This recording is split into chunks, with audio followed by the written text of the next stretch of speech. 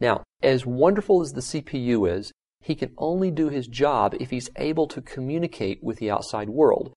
A discussion of buses, bus widths, and speeds is beyond the scope of this section, but we do need to understand that the CPU communicates to the outside world primarily with real memory. Now, real memory is much more abundant memory, but far, far slower. It is the place where the CPU fetches most of its data and puts a lot of its data when he's finished executing these very tight instructions. So let's talk a little bit more about the different types of memory that we're likely to encounter. First off, there are two basic types of real memory. There's random access memory, and we'll discuss read-only memory in a few minutes. Random access memory has two basic types again, dynamic RAM and static RAM. First off, let's look at dynamic RAM. Dynamic RAM is cheaper. It uses capacitors. Now, if you have looked at or you understand very much about electronics, you know that a capacitor is an electronic component that will hold a charge for a finite period of time, but over time that charge will degrade and it'll eventually totally lose the charge.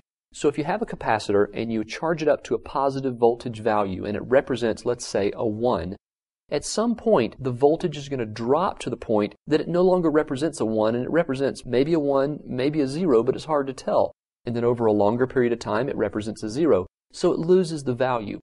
That's why we have to dynamically refresh and send another volt charge out to the capacitor and recharge that capacitor up so it'll hold the charge.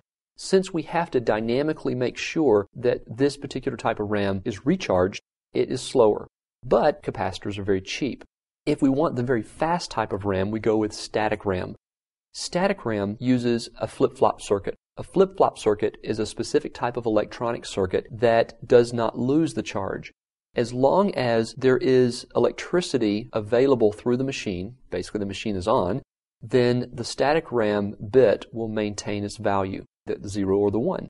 It's more expensive to create and it's faster. So the engineers have a real problem here. They're trying to make systems as fast as possible and as cheap as possible. So what you'll run into in most common machines, most machines that you'll run into on servers and client platforms these days, is a mixture. There's some static RAM for the faster pieces, especially different levels of caching type of memory. And dynamic RAM is what we normally use in the chips that will pop into the memory expansion units and add more and more memory to a machine.